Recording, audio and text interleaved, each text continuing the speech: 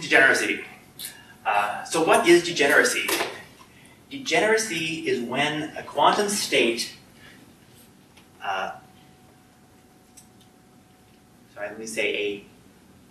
when two or more eigenfunctions have the same eigenvalue.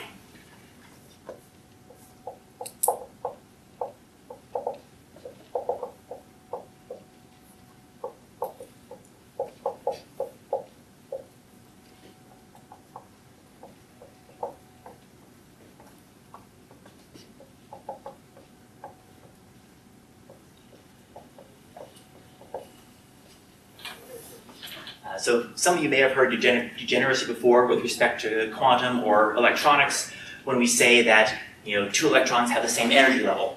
And that's because we know that energy is an eigenvalue, and that means that we have two electrons, each with a different, each with the same energy, but with a different eigenfunction or a different wave function.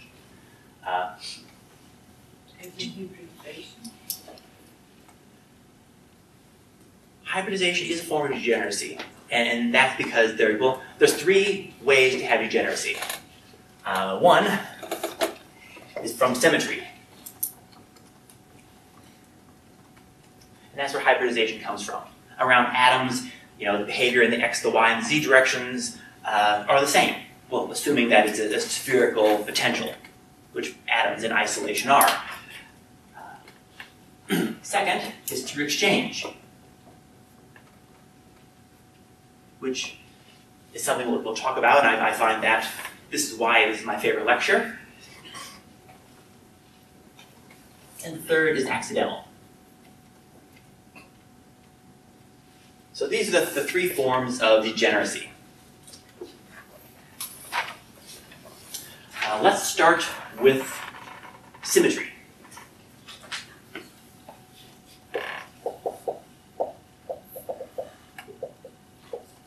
So imagine a particle in an infinite box, again, a box with infinite potential on the outside, but this time let's say that it's a two-dimensional box.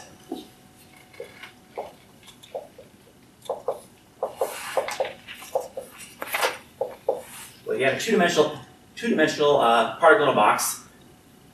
We'll have a box that's infinite out here. We'll call this our x direction. We'll call this up our y direction. And our box will have lengths L sub x in the x direction, and we'll have length L sub y in the y direction. Now, this gives us a Hamiltonian, which is px squared over 2m plus py squared over 2m plus bx plus by. And this means that we can break our Hamiltonian into a Hamiltonian of x components and a Hamiltonian of y components. And if you take this and you substitute it into the Schrödinger equation and you solve it, you're going to find eigenfunctions, 1 and 2. We have two quantum numbers now that are beta sine. Actually, I'm going to call these nx and ny. X pi over Lx x sine ny pi over Ly y. And we're going to find eigenvalues E and x and y that are h bar squared over 2m and x pi over Lx quantity squared plus h bar over 2m and y pi over Ly quantity squared. So this is our solution to the Schrödinger time-independent eigen problem. And if Lx equals Ly, then E alpha beta is equal to E beta alpha,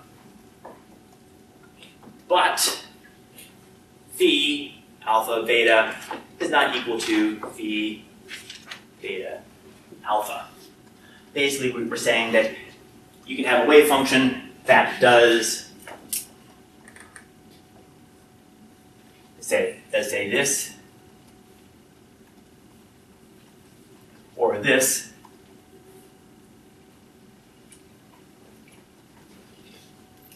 These two have the same energy, but they have different quantum solutions because they're rotated 90 degrees from each other. So these are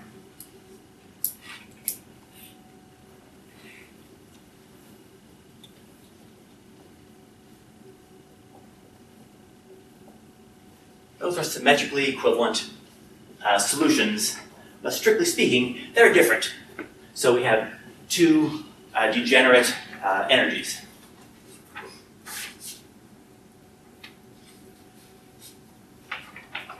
And questions about this? Same energy, different.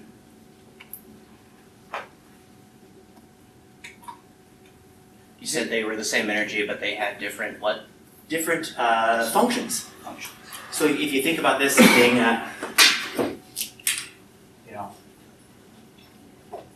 x, y, x, y. In this case, you've got a bunch of nodes in the x direction, and in this case, you've got a bunch of nodes in the y direction. These two have the same energies, but spatially, the solution is distributed differently. The function is different, but the energy is the same. The eigenfunction, the eigenvalue is the same, but the eigenfunction is different. You said quantum solutions, so that's more related to when we're thinking about degeneracy in the chemistry, right? Yes. In chemistry, It's different quantum states. I would say that I haven't taken quantum chemistry, just read articles and things, and my only experience when people talk about degeneracy in chemistry is that it has to do with symmetry. For example, the px, py, and pz directions are all, they're different functions, because one is in the x, one is the y, one is z, but they have the same energy states. So this is symmetry. Now let's, unless there are more questions about this. I have a little more math in the notes that I didn't show on the board. Because math is great. But we're conserving markers here.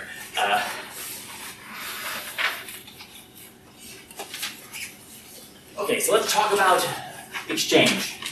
Well, I've got 10 minutes here, so let me actually skip exchange and go to accidental, because accidental is really short. They're degenerate by accident. End of story. I mean, it happens sometimes. It happens sometimes when two, wave functions or two eigenfunctions, they just happen to have the same energy. It's not particularly common, but it does happen. Okay, let's talk about exchange now. And exchange is the one that I think is really neat. So in the next 10 minutes, I'll talk about exchange, and then in the next lecture, we'll talk about the implications of it. So let's do two non-interacting particles in 1D in a 1D box. And this box is going to have infinite potentials outside again. So we have some picture that looks like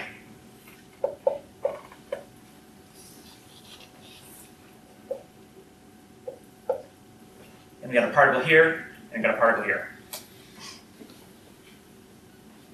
Our Hamiltonian is T1 plus B1 x plus T2 plus B2 x.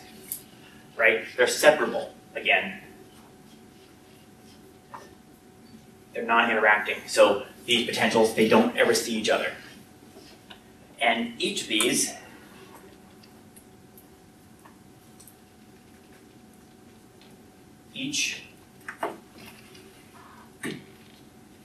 H1 and H2 solve to En x is equal to square root of 2 over L sine n pi x over L. So I should specify that our box is length L, being quantized, and they each have energies E sub n is equal to h bar squared over 2 m n pi over L squared. Now, we solve these separately, but we write them together, and we saw that in the symmetry part, that our wave function, our eigenfunction, n1, n2, x1, x2 is equal to 2 over L sine n1 pi x1 over L sine n2 pi x2 over L. And in this way of writing, that means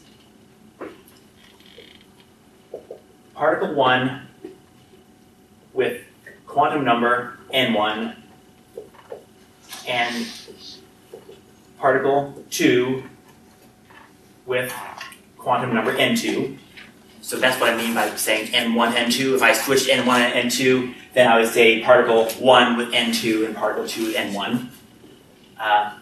And this way of expressing position, I'm saying that particle 1 at x1, particle 2 at x2. Again, I'm using the order to specify, which particle it is, and what I'm writing down specifies which position or which number they have. Okay, and now our energies can be written E n1 n2 is equal to h bar squared over 2 m1 n1 pi over L squared plus h bar squared over 2 m2 n2 pi over L. So n1, n2 means particle 1 with quantum number n1, particle 2 with quantum number n2. These m's, those are masses. So these particles, they could have different masses. Now, if they have different masses, then they're two different particles. There's no degeneracy. But if m1 equals m2, we're just going to call that m, now it becomes degenerate. And it's degenerate due to exchange. And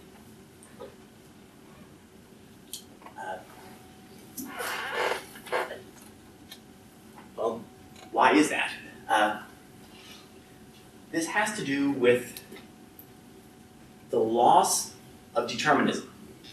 And by that, I mean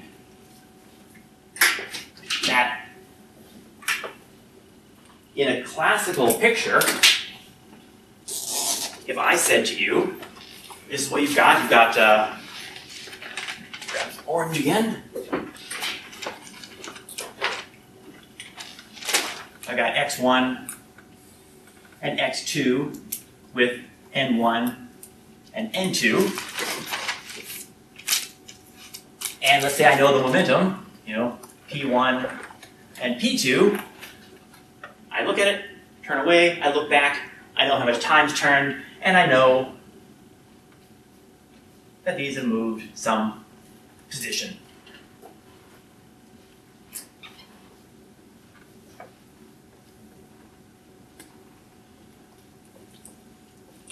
We have a deterministic picture. But that's not what we have in the quantum world. In the quantum world, what we have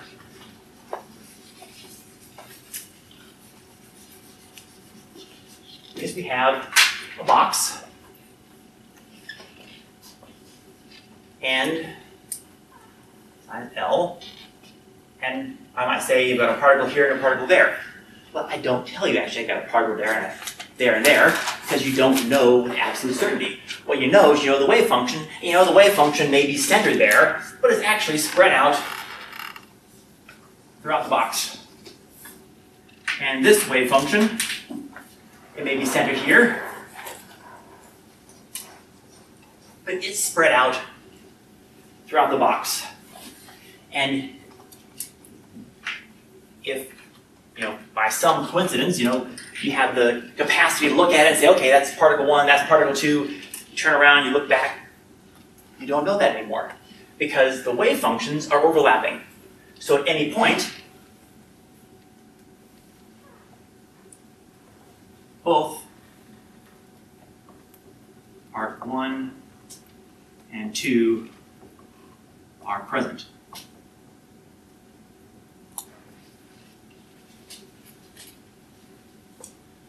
So what it means is that at any point, we actually have this superposition of particles. Now, going back to our solution over here, we can say that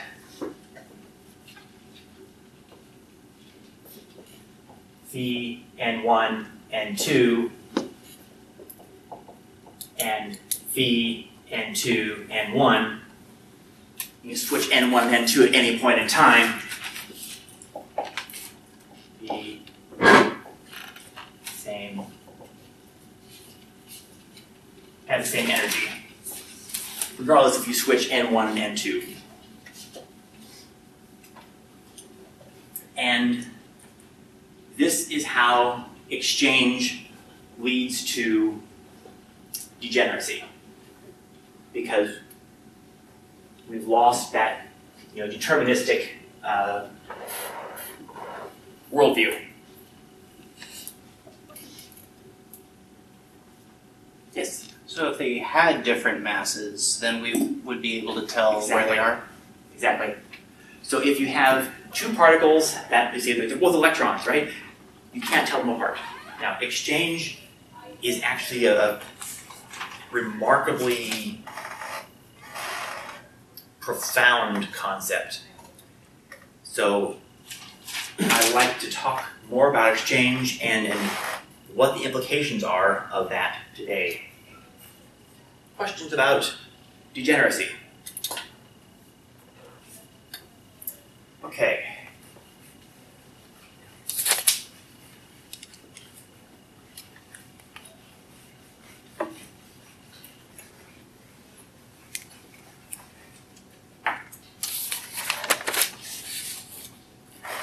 So I'm going to change my notation a little bit because it's going to become kind of cumbersome. So let's say that we can write a wave function. I want to call that psi. I'm going to list these as Q1, Q2, QI, QJ, Q, capital N for this. So this is a wave function. This represents a system of n non-interacting particles.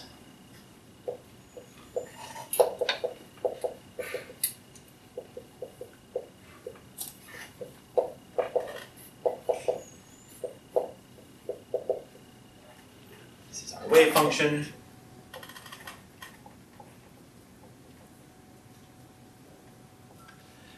Each of these Q's represent a collection of variables and quantum numbers that represent a particle. So Q is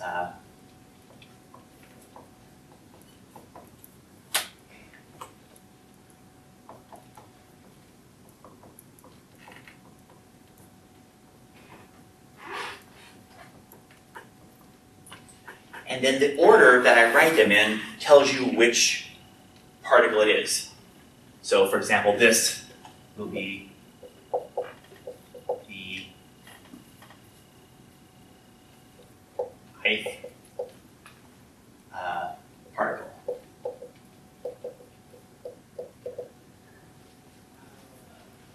So this way, I'm able to concisely represent which particle we have and the state that that particle is in.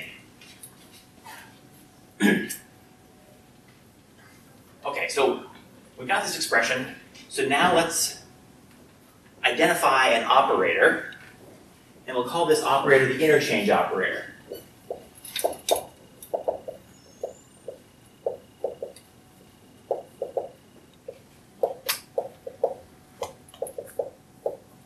It's going to be P hat ij.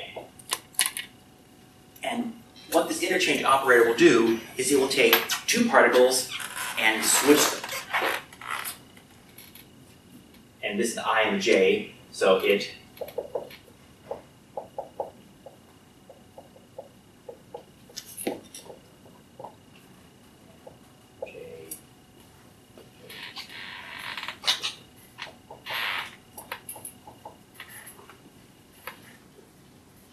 So operating on this, it would basically take the variables and swap them.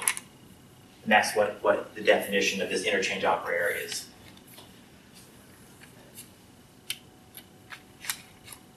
So if I have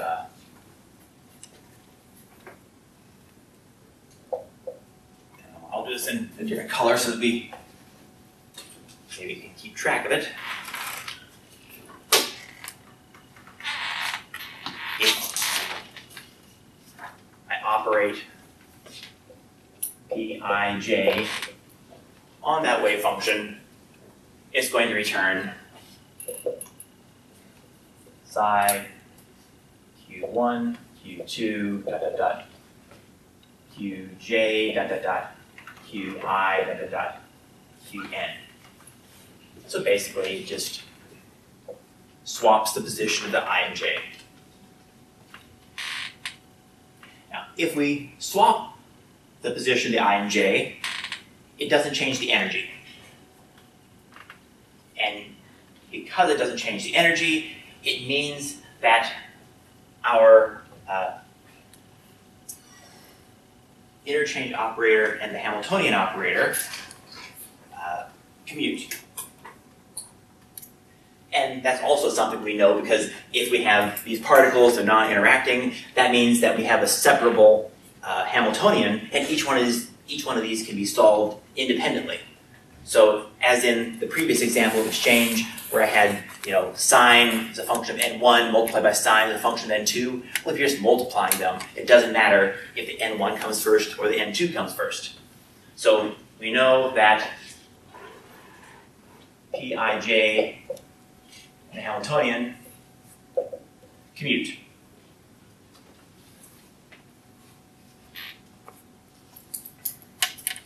Another thing that we know is that it's an operator. It operates, and as such, it's a good operator in these quantum systems because the wave function here is the same as the wave function for the energy, which means that it has to satisfy that Pij operating on some wave function psi returns psi. It has to return an eigenvalue.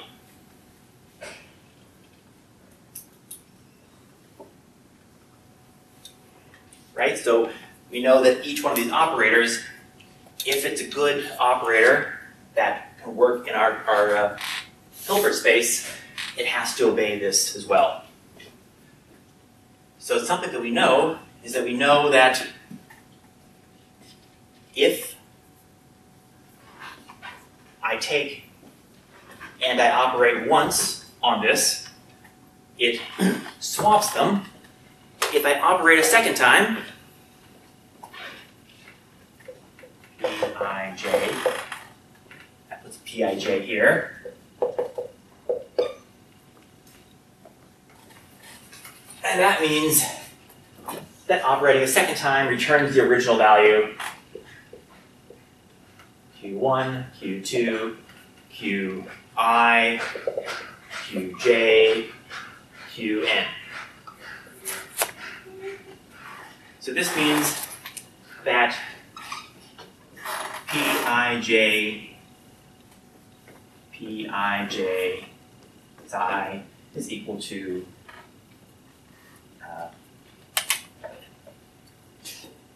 squared psi is equal to 1 psi, which means that psi squared is equal to 1, or our eigenvalue is equal to either plus or minus 1. It has to be one of those two values, because we know that operating twice brings it back.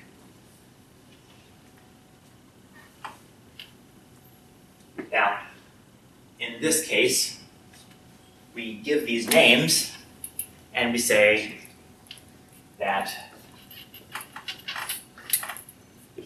the wave function is symmetric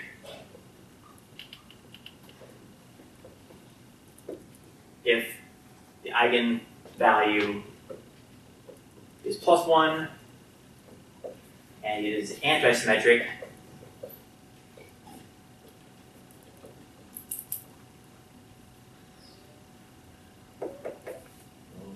if the eigenvalue is minus 1. Or we'd say symmetric under exchange.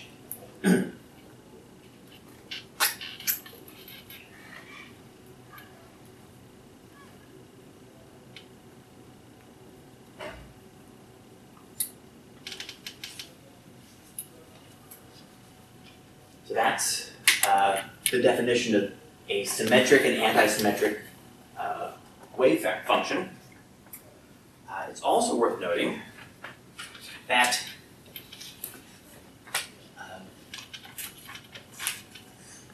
even though each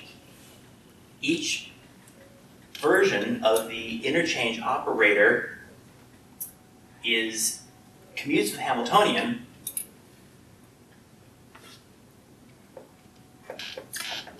Ij, P, L, M, they don't necessarily commute with each other. Is that second one meant to have hat? Yeah, hat.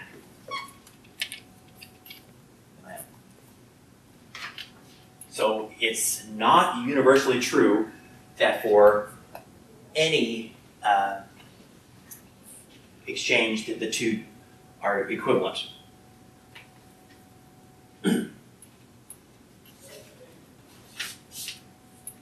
And this is important because this is going to limit, well, you'll see in a moment here, that this is going to limit the way that we can express the wave functions. So let's define another operator.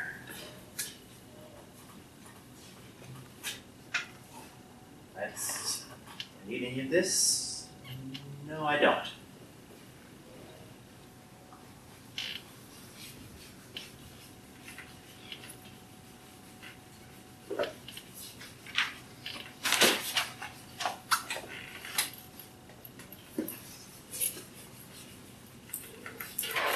Let's define an operator, big P, as the permutation operator.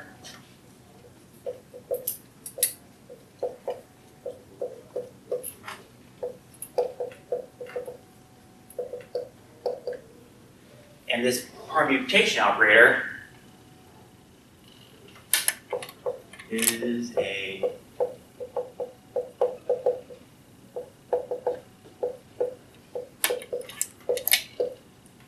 it's going to be a series of these interchange operators. So you can have 5, 6, 7 n exchanges that go on. Well,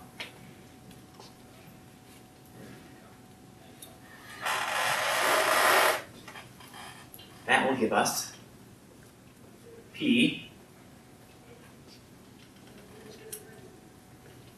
operating on the wave function Q1, Q2, Qn,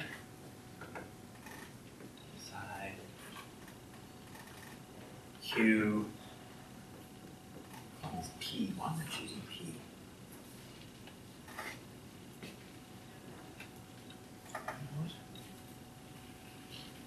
Let's call it 1 prime, Q, 2 prime, Q, n prime. Because it operates, which means that it returns a new wave function with these all scattered up into different ordering.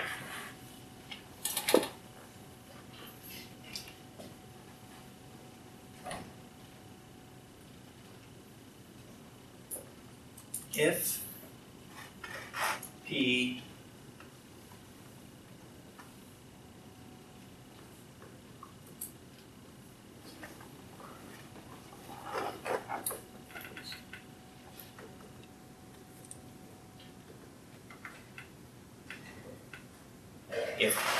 hat of our permutation operator contains an even number of swaps, then we call it an even permutation. Else, and if it has an odd number of permutations, we call it an odd permutation. And it's worth noting that there exists n factorial permutations.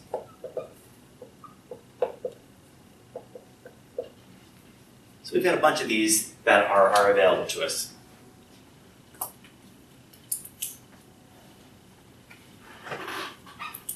And what's more, these permutation operators, they're not going to commute with each other, and that's because we know that the interchange operators don't commute with each other.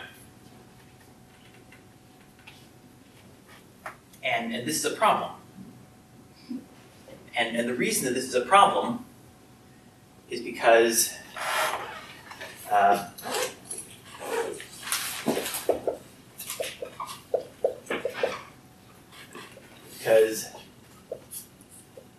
is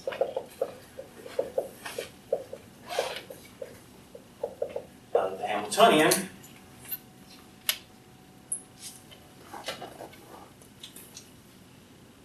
and P1, some particular permutation, but not P2, some other permutation. And that doesn't make sense, right? It doesn't make sense that the wave function is an eigenstate of the Hamiltonian and a permutation, but then it can't be an eigenstate of the other permutation. And what that does is it means that the nature of the wave function is now limited.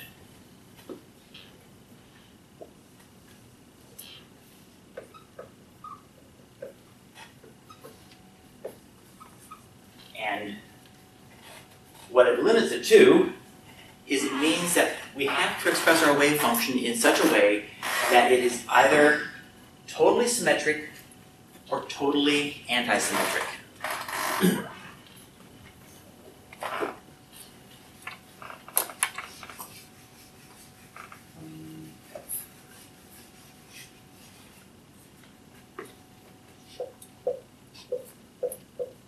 Must be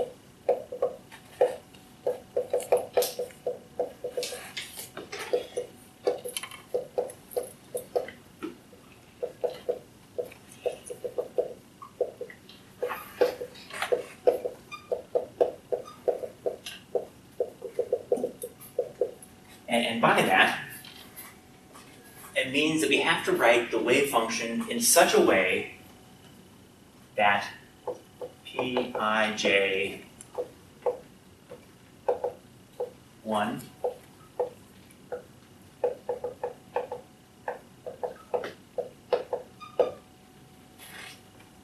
or Pij A. J.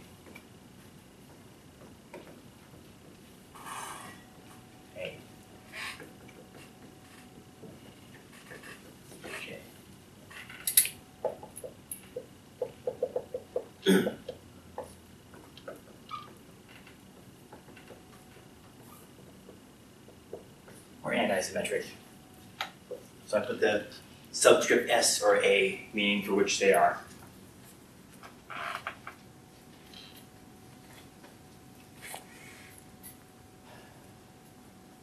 In the case of the symmetric wave function,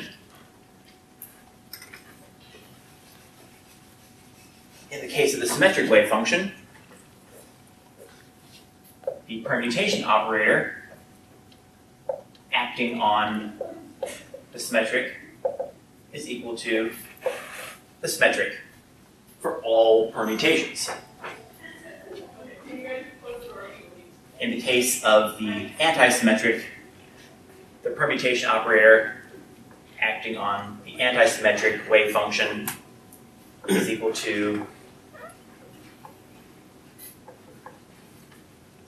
the anti-symmetric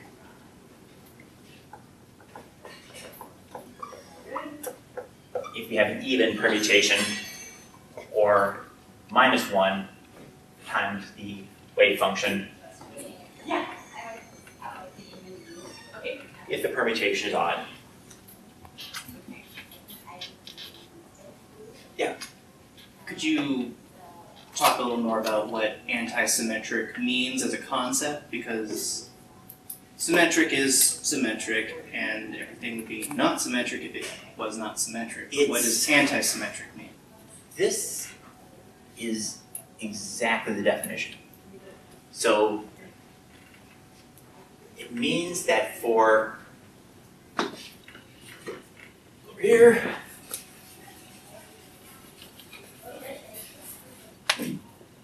if I make some simple wave function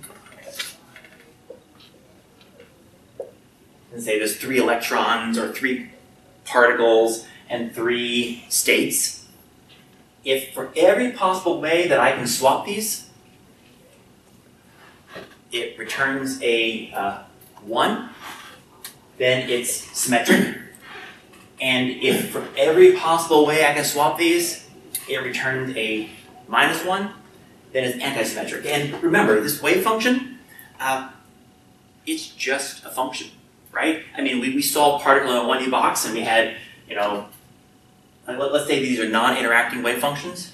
Then we have, non-interacting particles in an infinite one-dimensional box, right? Then our solution would be sine n pi, some constant, n pi x over L, sine n pi x over L, sine n pi x over L, and n1, x1, n2, x2, n3, x3.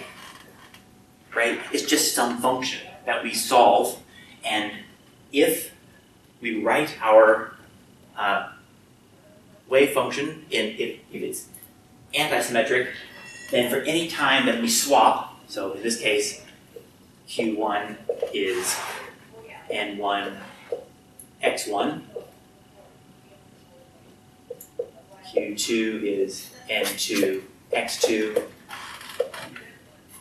Q3 equals N3 X3. For any way we swap these once, it has to return a negative value in front of it, then that means that it's totally anti-symmetric. So it's not geometry that's changing. Or It's being not described. geometry, it's symmetric under an operation, and this operation is our interchange operator. Okay. And you'll see in a little bit where this is going to go. Other questions about what we talked about? Okay, so this brings us to what I was referring to as, I guess, the zeroth postulate. And that is that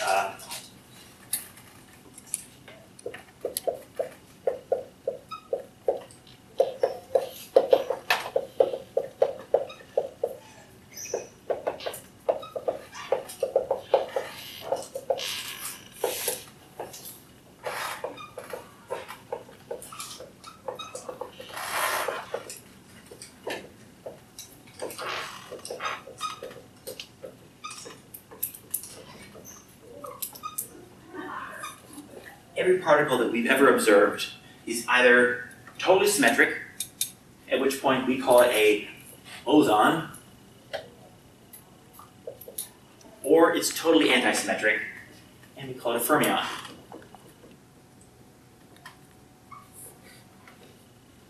So fermions, these are, electrons, neutrinos, quarks.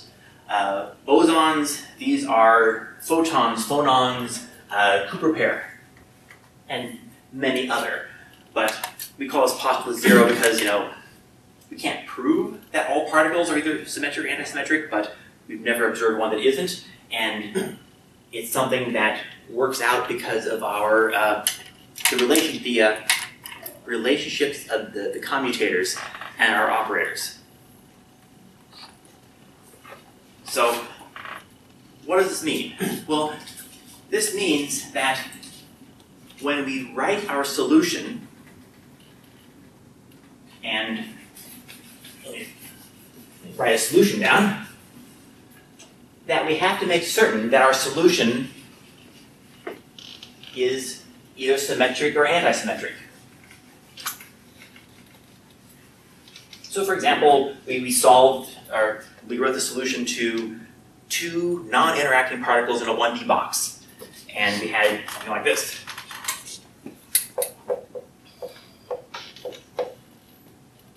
And whatever, that was some constant sine n1 x1 over L n pi x over L n2 x2 pi over L, right? Well, this is not totally symmetric or totally anti-symmetric. But we know that if this is a solution, that we can add the solution to itself, or we can add different variations of the solution to itself. So if we were to write this,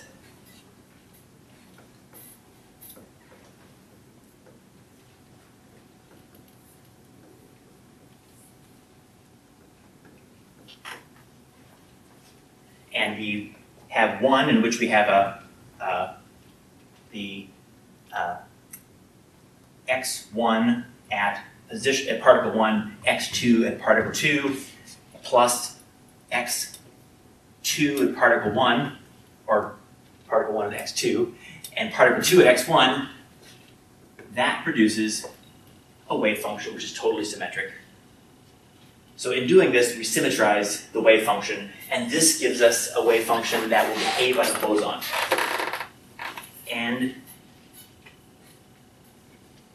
an anti-symmetric expression would be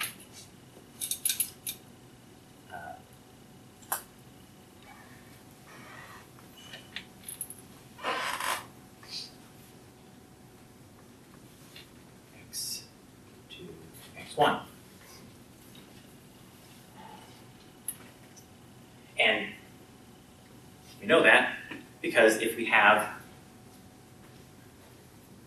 P12 operating on XA, I'll change colors again to highlight this.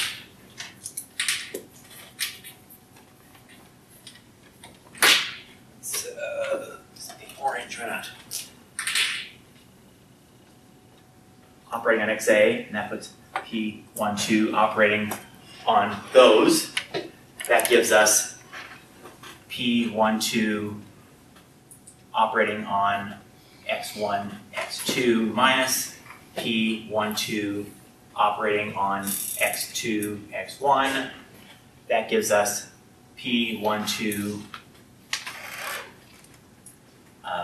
operating on x2, x1. Oops, sorry. Try it again. P12 operating on x1, x2 gives us phi x2, x1. P12 operating on x2, x1 gives us phi x1, x2, which is equal to negative phi x1, x2 minus phi x2, x1, which is equal to minus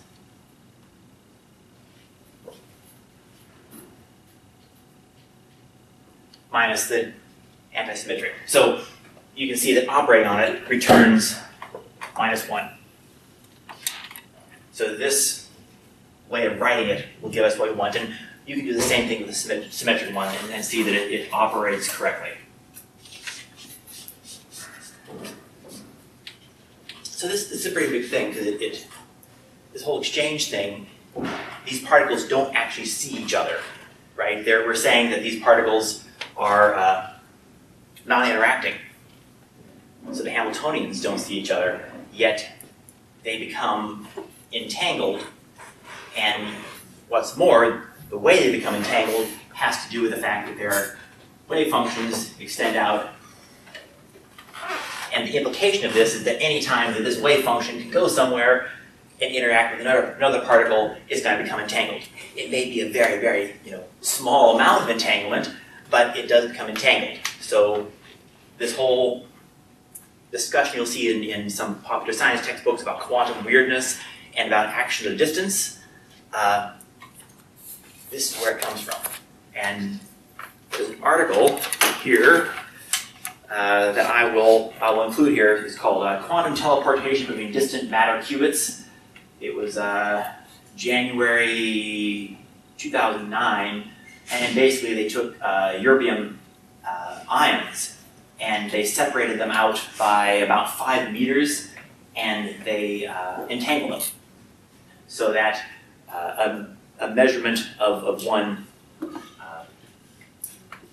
became part of the other. And in quantum, we know that these wave functions, they do extend outward infinitely. So this is where that action at a distance comes from. So let's talk a little bit more about the so this symmetric one. Anytime you write a symmetric one, that's simple. It's just a linear sum, right? So if I had five particles, I would just add all the possible ways that I could combine them. But the anti-symmetric one is a little bit more tricky to write, and this guy named Slater came up with a trick to be able to express an anti-symmetric wave function. So Slater, he said, let's say that we have a Hamiltonian that's separable, H1 plus H2 plus Hn. These are non-interacting Hamiltonians. So, we're back to our particles in a box that don't see each other.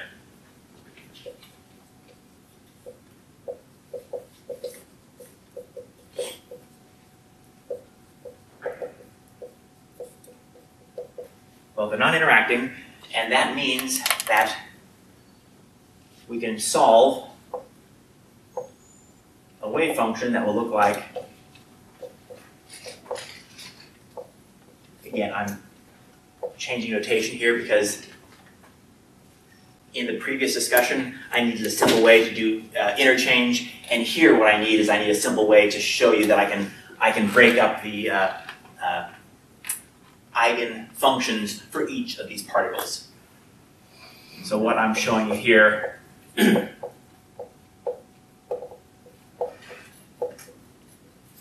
this expression, I'm saying that particle 1 is in eigenfunction 1 at x1. And this is particle 2 in eigenfunction 2, x2. And I can swap those back and forth. So we got these, and these Hamiltonians give us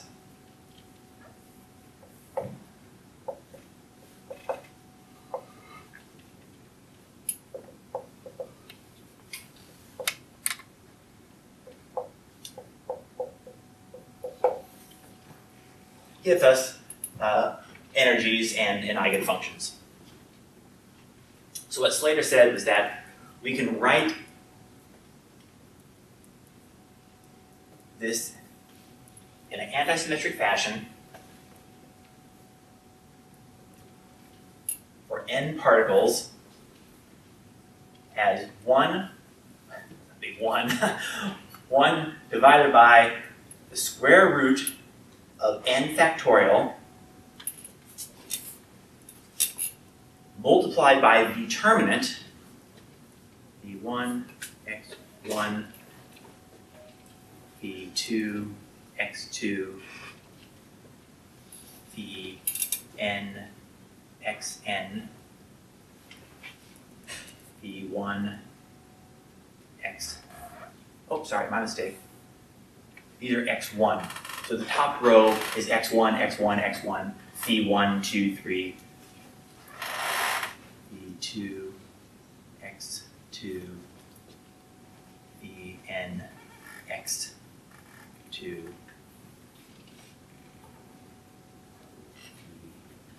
v1, x2, n, v2, xn, dot, dot, dot, dot, dot, vn, xn. So the determinant of that matrix. So this is going to be an n by n determinant. And this is kind of the short way, or the easy way to get this right. So let's write out what one of these would look like.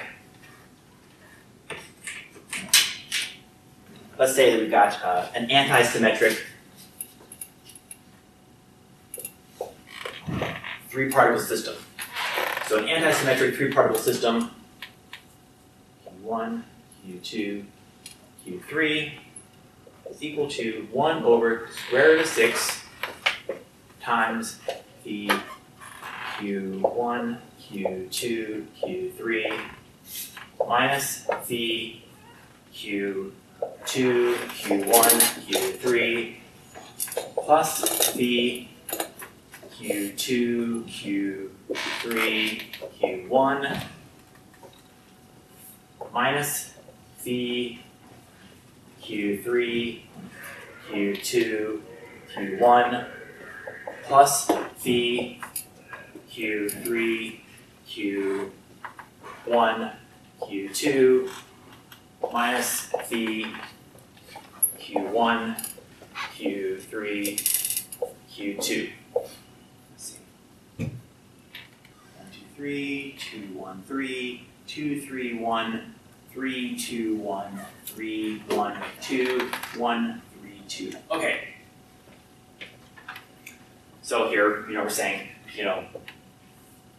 parameters 1, on particle 1, parameters 2 and particle 2, parameters 3 and particle 3. Here, parameters 3 on particle 1, parameters 2 on particle 2, parameters 1 on particle 3.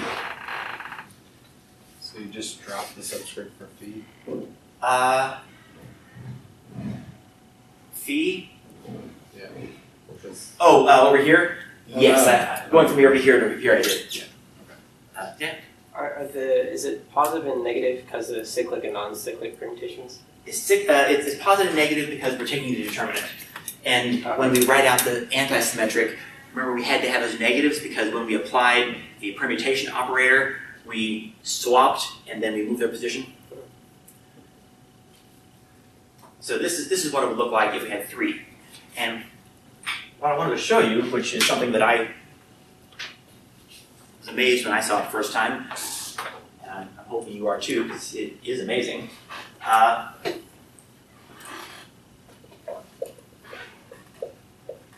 What if, let me say Q1 equals Q2?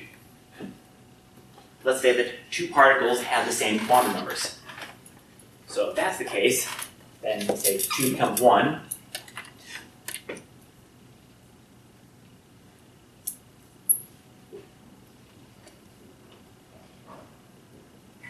And that means that 113 and 113 cancel. 131 and 131 cancel. And 311 and 311 cancel. So that becomes equal to 0. So this is the Pauli exclusion principle. So the reason that we have this Pauli exclusion principle, which says that no 2 fermions can have the same quantum numbers, is because if they do, then due to there being anti-symmetric, the wave function disappears. That's really cool. And what's really cool about it is the fact that all this comes about because of the way that we are counting swapping particles, and the only reason we can swap the particles is because classical determinism breaks down. So a consequence of saying that we no longer know, this particle's here and this particle's here, we can't tell them apart, means that these particles have to be either symmetric or anti-symmetric, and if they're anti-symmetric, they can't share quantum numbers. It knocked my socks off when I heard it the first time, but